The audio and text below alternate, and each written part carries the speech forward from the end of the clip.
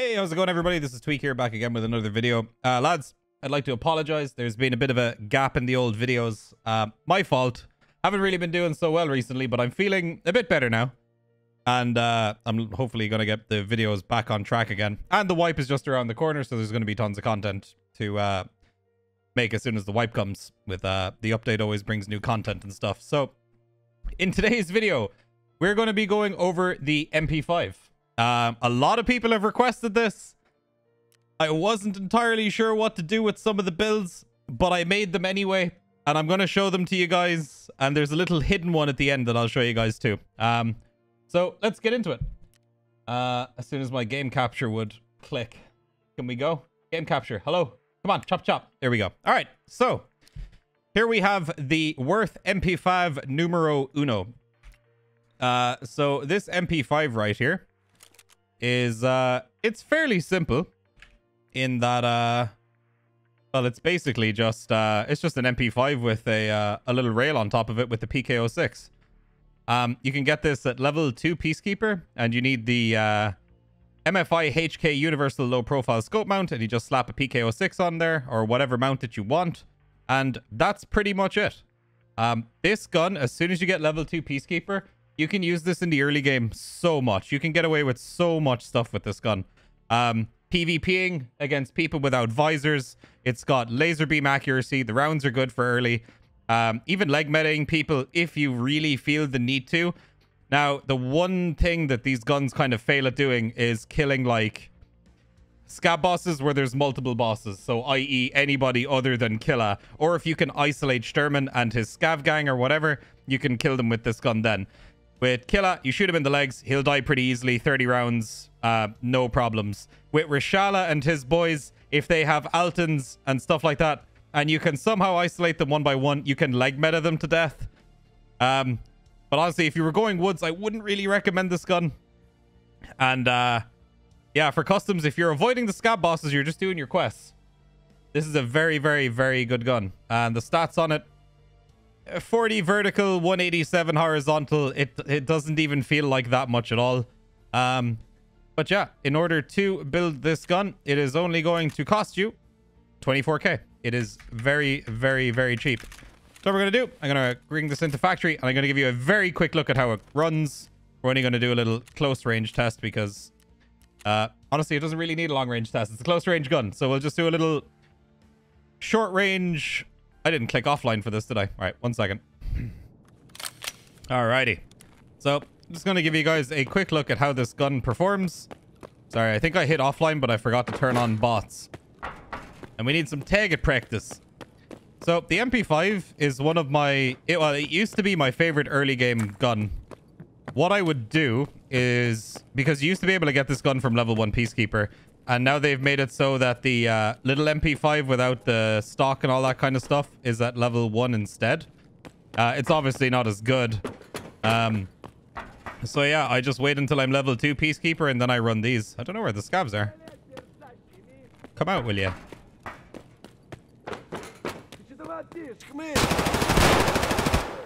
So yeah, again... I know I have 51 recoil control and all that, but still, trust me, the gun is an absolute laser anyway. Just like all the other SMGs in Tarkov, pretty much. So, as you can see, I'm just going to aim at the door there, as we usually do.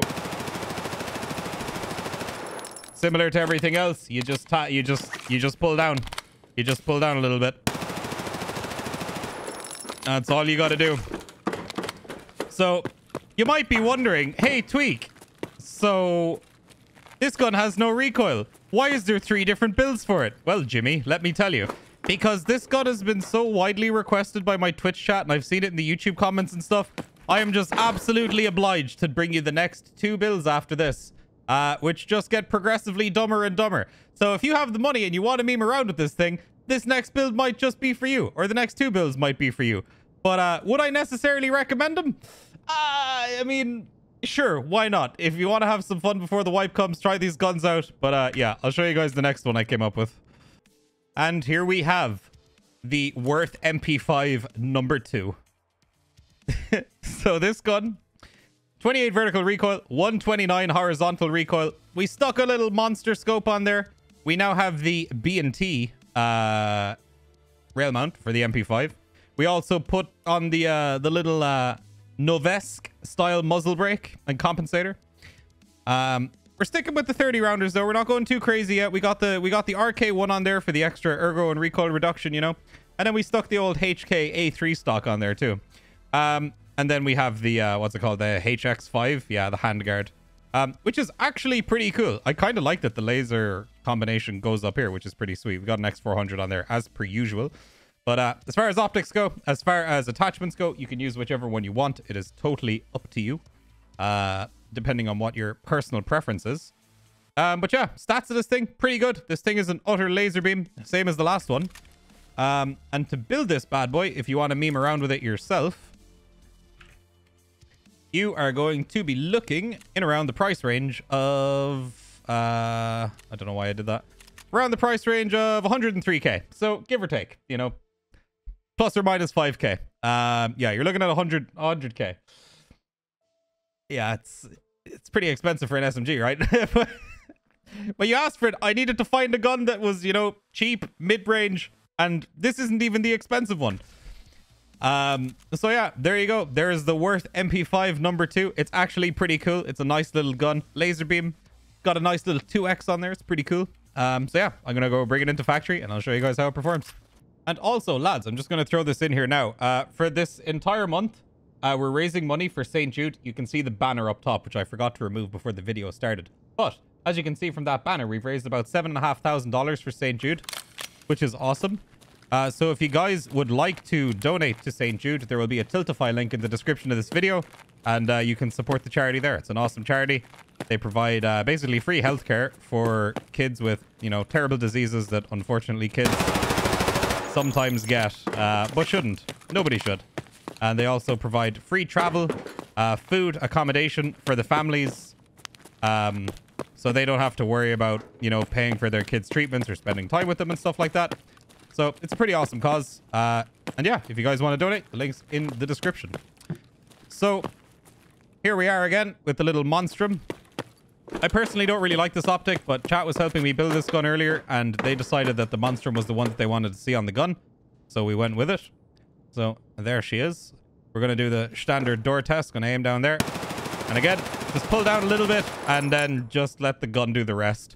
It has a little bit of left variation. You can pull it to the right if you want, but honestly, your shots are more or less going to go pretty much exactly where you're aiming anyway, so it's not really that big of a deal. This gun, like, it's a lot of fun to run this gun. If, like, right now, it's not really going to be too great to run because of all the people with visors and Altons and killer helmets and sires and all that kind of stuff.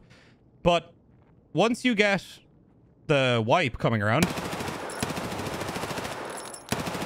the MP5 is honestly one of my favorite guns to run early game. It's way better than the AKU in terms of accuracy and RPM and damage output as well, depending on what ammo you're running. And the rounds are super cheap for it. Like, the PSOs are really good. If you really want to destroy somebody's legs, running Luger CCIs or running rip rounds are the play. The tracers are pretty high flesh damage, but I've never really used them before. So if you want to run another semi-high flesh damage round, you can run the tracers. I usually just recommend PSOs or Luger CCIs because you would be unbelievably surprised at how quickly people die when you're using Luger CCIs. But for the early game, PSOs and PSTs, absolutely fine. Anything else, you know, is probably just going to be a little bit of a waste of money. I would suggest holding on to that ammo until it's worth a bit more in the flea market or something. But yeah, there it is. So you can get your hands on this pretty little MP5 for about 103k. Now let's go to the next ridiculous build where the price gets absolutely stupid, and there is probably no reason in the world why you should ever run this next gun I'm about to show you.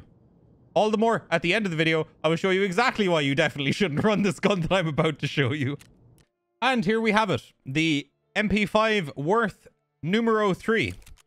So on here, you'll notice a couple of things might have changed. We've got an osprey suppressor on there. We've got a hammer scope with a delta point put in there. We also have the X400 as per usual. This time we've got a 50 round mag. You know, with the B25U, with the, you know, the RK1, the canted sight. So we can pretend our little 50 round MP5 is actually an LMG. This gun is absurdly overpriced.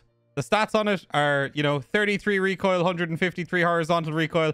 I don't even know if it's as good as the last one I showed you guys, but as far as a tier 3 MP5 build goes, this is the one that I actually made a video on way back.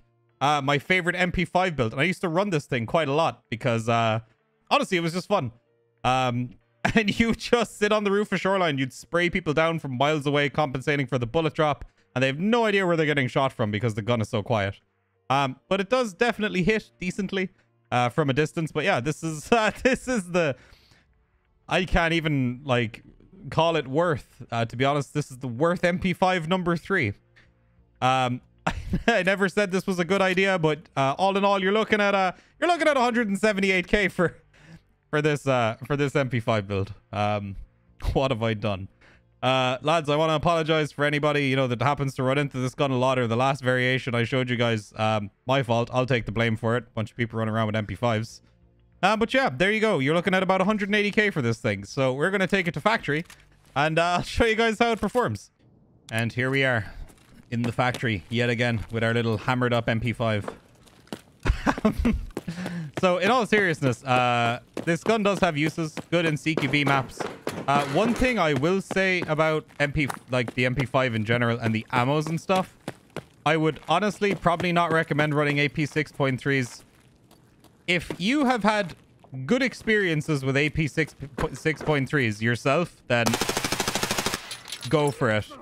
Go for it. You know, if you want to use them, absolutely, by all means, use them. For me, I've had terrible experiences with that round. I just find they're very inconsistent and just don't really work all that well for me, for whatever reason. I've always had much more luck with Luger CCIs and rip rounds as well, and just going for leg meta when I'm trying to mess around and just run submachine guns, you know. So yeah, here it is.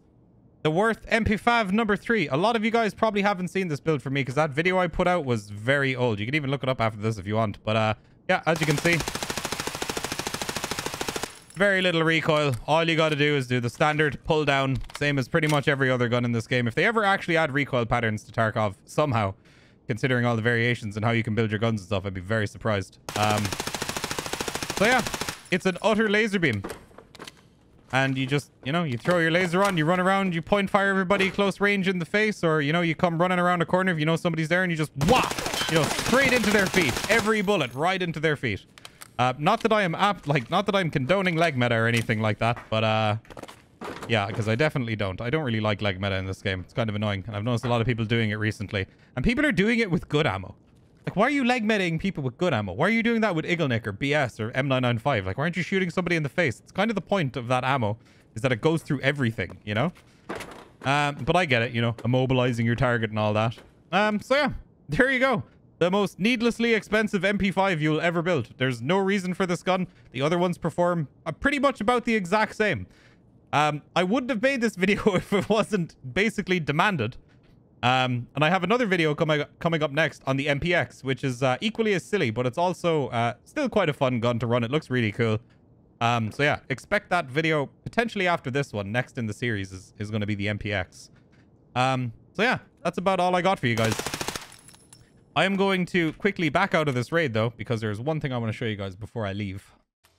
All right, and here we are back in the stash again. Now, you might be wondering, what is this MP5 worth number 4? Well, I'll show you on this MP5. You're looking at 40 recoil and 187. On this one, you're looking at 28 and 129. This one, you're looking at 33 and 153 because I put a suppressor on it instead because it's more fun. This one, you're looking at 26 and 122. So it turns out the MP5 SD with no grip or anything is actually better than all of these guns right here. So what would my recommendation be? Spend $500 on an MP5 SD, put whatever optic on it that you want, and have fun. And don't be silly like me and mod MP5s like this, because it's absolutely pointless and you're just wasting money. Unless you're just looking to be a meme lord, I would recommend building the MP5 SD instead. All you got to do is get the, whatever this thing is called, the MP5 SD trial rail ring mount, put your laser on it, and then you get the B&T TweaK rail mount for the MP5. Put whatever optic on it you want. You can even put the low profile thing on that's on this, the MFI UK Universal Low Profile Scope Mount. You can even put that on the SD as well, if you so choose. And all you got to do is you just slap that on there, and you're good to go. So lads, that's it. I hope you guys enjoyed the video. If you did enjoy the video, make sure to leave a like, hit the sub button, leave a comment down below, and let me know what gun you want to see next, aside from the MPX, because that video is coming next. And yeah, if you guys want to support St. Jude, please make sure to click the link down in the description. It'll be a Tiltify link. And yeah, that's pretty much it. I hope you guys enjoyed the video. If you want to catch me live doing stuff like this on Twitch pretty much every day, go to twitch.tv/TweaK. Link will be in the description. Follow me on Twitter to stay updated. Join my Discord. And yeah, if you're feeling cheeky, follow me on the old Instagram. So lads, without further ado, hope you guys enjoyed. I'll see you guys in the next one. Peace out, my dudes.